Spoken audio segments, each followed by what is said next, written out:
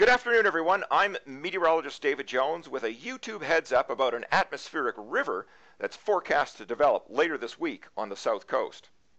An atmospheric river is a persistent plume of extremely moist subtropical air that delivers heavy rainfalls. You've probably heard the descriptor Pineapple Express and perhaps even Tropical Punch. Both these terms refer to atmospheric rivers on the west coast. At this point, it appears the storm forecast to develop late Thursday and persist through Saturday morning will drench the west coast of Vancouver Island with enough rain to make this a minor but significant Pineapple Express.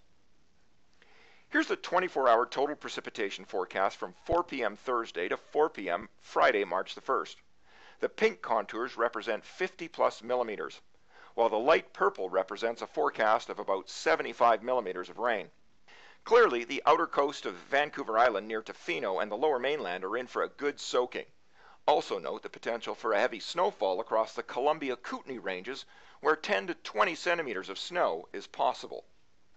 The following 24-hour period, ending at 4 p.m. Saturday, looks almost as wet, with another 50 millimeters forecast for the Tofino area, the Sunshine Coast, and Howe Sound.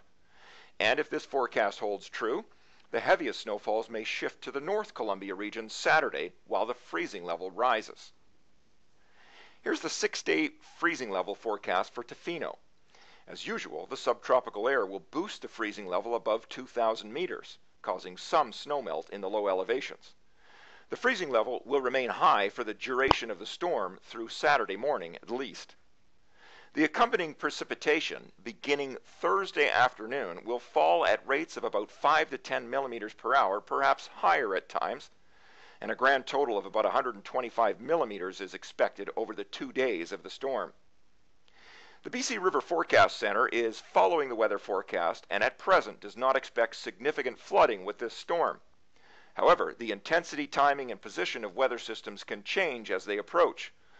We'll stay in touch with the River Forecast Center and keep you informed as the week progresses.